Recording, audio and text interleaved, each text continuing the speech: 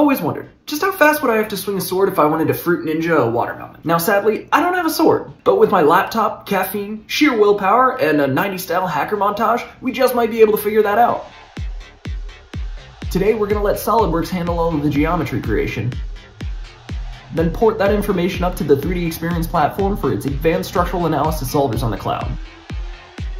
All this then comes together in the end for some pretty rad results if you ask me.